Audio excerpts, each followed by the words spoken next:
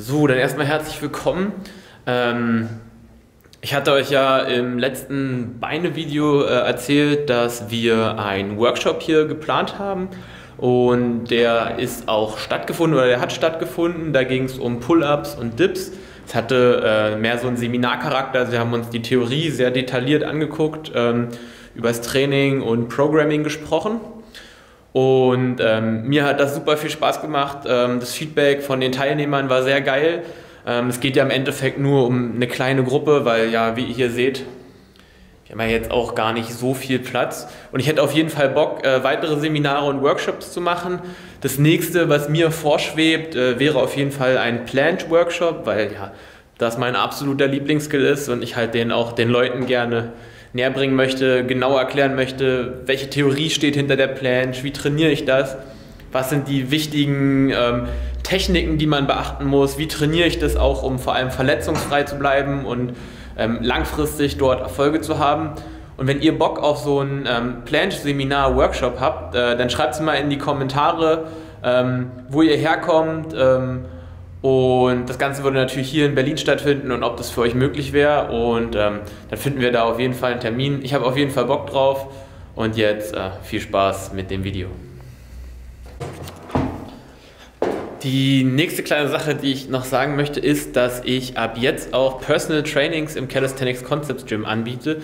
Das heißt, wenn du aus dem Raum Berlin kommst und an Planches, Front Levers, Muscle Up, Weighted Calisthenics oder generell im Bereich Calisthenics an dir, deinen Skills und deiner Optik arbeiten möchtest, dann kannst du jetzt, den Link findest du in der Beschreibung, einen Termin vereinbaren und dann können wir hier zu zweit in geiler, privater Atmosphäre an deinen Zielen arbeiten und ich freue mich.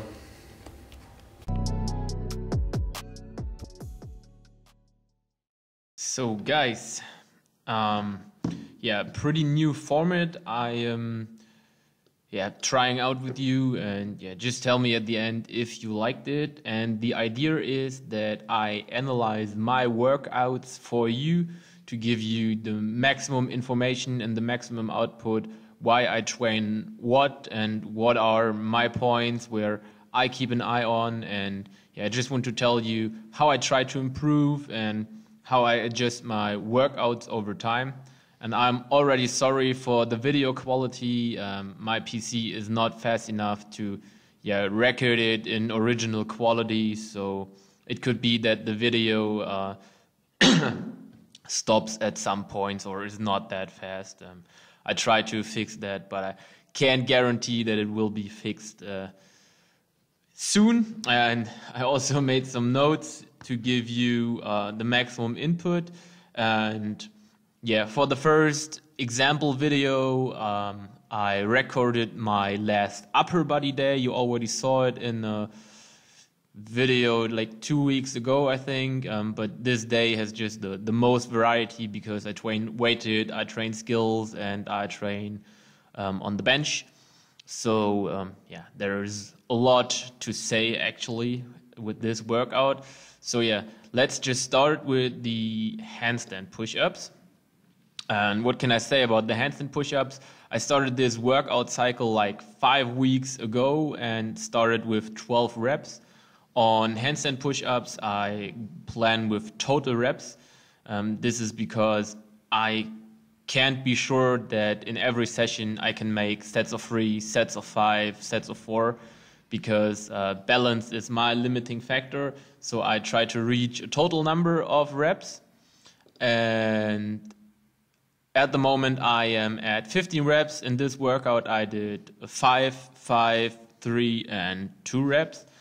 And yeah, balance is just my limiting factor, and that's why I plan with total reps and try to increase the reps over time. What I also focus on is going below 90 degrees in the elbows so that I am here in this area, that I just push deep enough. That's also why I use the handles to have more range of motion to target my shoulders even more. So yeah, as you can see here also I had a lot of struggle with the balance, and yeah, keeping the core tight is pretty hard for me, but it's getting better every week, and on some days handstands are just impossible. I think you know the feeling. So afterwards, I started a superset of planche holds and front lever pull-ups. And on planches, I really focus on the form. A lot of you guys ask me why I work with like really easy progressions. That is just because I need easy progressions to keep the technique. And what I focus on is keeping the posterior pelvic tilt in this area, so to focus on pressing my hips down and don't have these ugly hollow back planches that a lot of guys do. And of course to focus on shoulder protraction and retraction, and not retraction, depression. So keeping my shoulders away from the ears and pressing them down to get these hollow position in the upper back, which just looks amazing. And the planche is followed by front lever pull-ups, and I don't work with holds here because I'm not really interested in long front lever holds. I'm more interested in front lever pulls. And what I focus on at the moment is pulling height. So I try to get my hips to the bar, as you can see here. And at the beginning of the cycle, I started with tuck pull-ups, and once I managed the tuck pull-ups, I got 4 sets of advanced tuck pull-ups, and now the first 2 sets, as you will see, are one leg pulls, and then followed by advanced tuck pulls, because I can't just pull high enough during all sets when I work with one leg. So yeah, the superset is also a great option to save some time in your workout, and planche and front lever complement each other pretty good because they're like the antagonists. So yeah, you don't feel the fatigue from the planche in the front lever, so you can combine them pretty good. And here you can see in the second set, the first rep was really good, and the second already has like 10 centimeters missing. So in the set afterwards, I use an easier progression. On planches, I also don't really work with longer hold times. I just try to increase the leverage over the weeks, because I actually never work with holds over 5 seconds, or pretty rarely, because it just don't works for me. I need the little higher intensities here, but this can be totally different for you. Yeah, as I told you, in the set number 3 and set number 4, I go down to advanced tuck pulls just to reach the pulling height again. And yeah, what I also work on is, what you can see pretty good here, is to work on a proper retraction, so to bring my shoulders back, and on a depression to bring my shoulders down. And this improved a lot because I just left the ego at home and worked with easier progressions, and also did a lot of accessory work, which also brings me to the next exercise. These are weighted pull-ups. And on weighted pull-ups at the moment, I totally don't focus on weights. That's why I also just have 40 kg on the belt. But I focus a lot on technique. I did 4 sets of 5 reps. And what I focus on the most is elbow path, shoulder depression, and shoulder retraction. And this has 2 major reasons. Reason number 1 is to have a really nice carryover to one-arm pull-ups and front levers. And the second reason is to feel my back muscles better and to keep the shoulders healthy at the same time. And you can see in the first set that I was not very satisfied with. Once I go up, you can see my elbows moving backwards a lot. And this is what I want to avoid. I want to really work on my arm adductions, so to keep the elbows stationary under the bar and adduct them. Because in one-arm pull-ups, that is what you need. You don't pull one-arm pull-ups like this or like this. You want to have your elbow close to your body and bring your elbow to the serratus.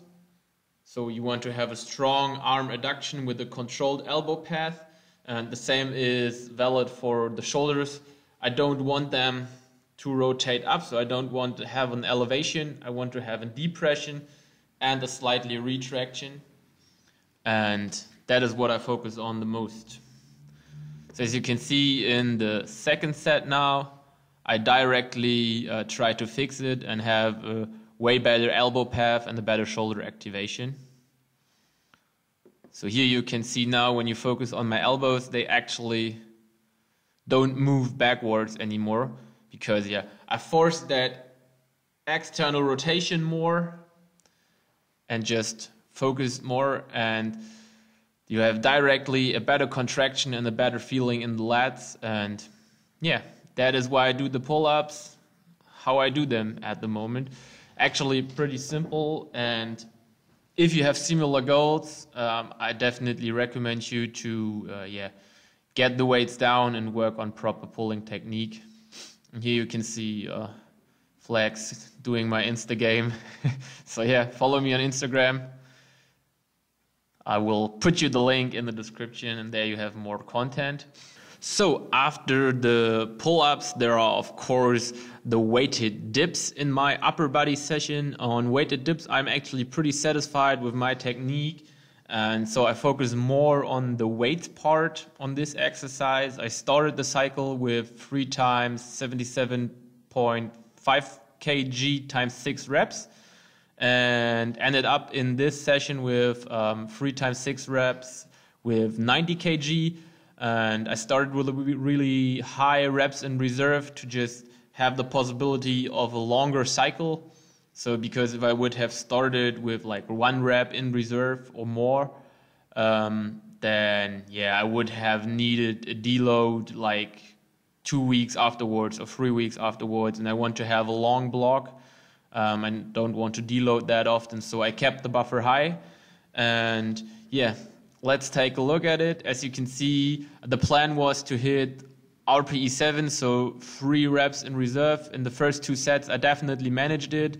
And the last set still was like 2 reps in reserve, which is a volume PR for me. I never made it to 3 times 6 times 90 kg before. Depth could be a little more, but for more depth, I would just need more range of motion in my hips. So I would have to, when I go down, just push the hips lower, because my shoulder mobility won't allow me to go deeper by the shoulders. So in the end, that range of motion is not important for me, because it has no benefits. It would just be for competitions to be valid. So that is the second set with still a lot of reps in reserve. It was pretty easy, as you can see, and followed by the last set where I got the 90 kg for 6 reps with roundabout RPE 8, which is enough to say that next week I definitely will increase to probably 92.5 kg. Because I don't want to force it too much. If I increase about like 5 kg, this would be maybe too much, and then I overshoot and need a deload. So I keep it easy and work in simple little steps. So that's for the dips. After my main work comes of course the accessory part of the workout, and for my pulling game, I really like to include Gironda pull-ups. I change them from time to time with Bulgarian pull-ups. Bulgarian pull-ups I use mainly to work on the arm reduction, because on Bulgarian pull-ups you keep the elbows out a little more, and that gives you a great chance to have a full arm adduction. And Girondas I do to really learn how to properly use my shoulder blades and how to activate them. As you can see, you need to pull them down and squeeze them together during the whole movement, and this is super hard to keep. They are so exhausting, and at the same time you combine a rowing motion with a vertical pulling motion. You have the vertical pull, and then you have kind of a rowing motion, so it's also a really great back developer exercise. So I definitely recommend this exercise for more advanced athletes. Due to the retraction and depression work. As you can see in this position, you also have a huge carryover to front levers, because as you can see, the position is just super similar. So you will definitely benefit from this exercise if you execute it properly. I did 3 sets of it, 6 reps, and yeah, I progress in this exercise with reps. So next week I probably do 7, 6, 6, and the week after 7, 7, 6, and so on and so on. And yeah, that's basically why I do it. I like to do it on the rings and not on the bar, just to have my wrists always in the most comfortable position for me. This is, yeah, for me the best option, because it avoids pain in elbows, shoulders, and wrists. And this is definitely a recommendation from me for you. If you want these awesome VR Fortress rings, you can definitely get them over my link. If you buy them over my link, I get a commission and you can support my channel. So yeah, after the pull accessory work, I also do a push accessory work, and that is the bench press at the moment. In the past, I never really benched frequently because I didn't like it, but at the moment I highly enjoy it. I also don't really expect a huge carryover to dips or something. I just want to do more work for my chest, and yeah, I just enjoy bench press at the moment.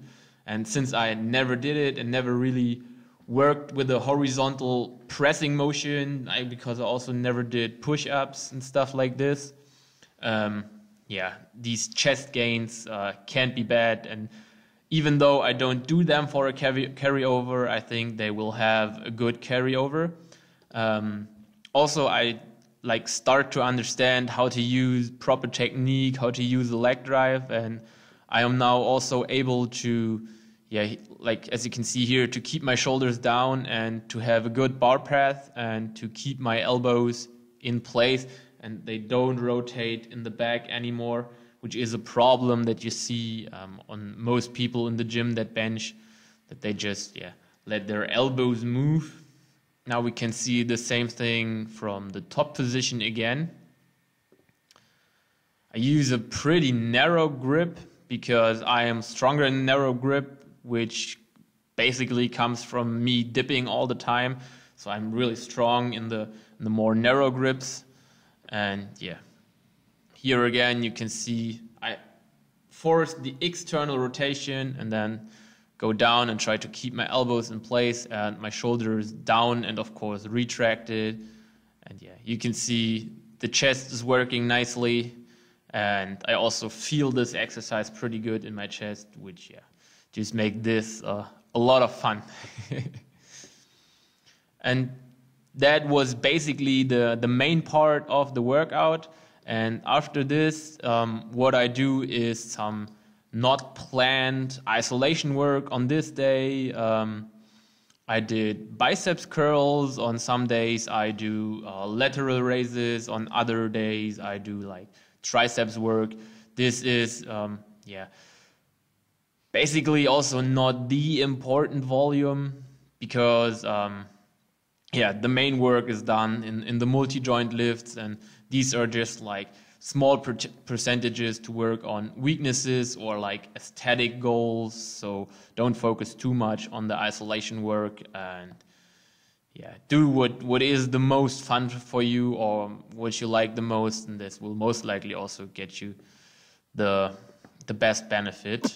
And that's it. That was the first video in this style. I hope you liked me talking about my own workouts and explaining you why I train like I train. And if you want to support this channel, of course, leave a comment, leave a like, leave a subscription. And if you're interested in programs where you have all this done for you, then definitely check out the King of Weighted programs. Link is also in the description.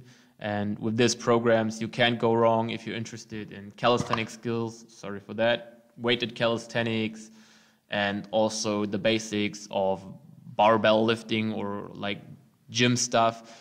all these is combined in these programs. And yeah, if you're interested in this, definitely check this out, or yeah, send me a message and I will answer you all the questions you have regarding the program. So see you in the next video.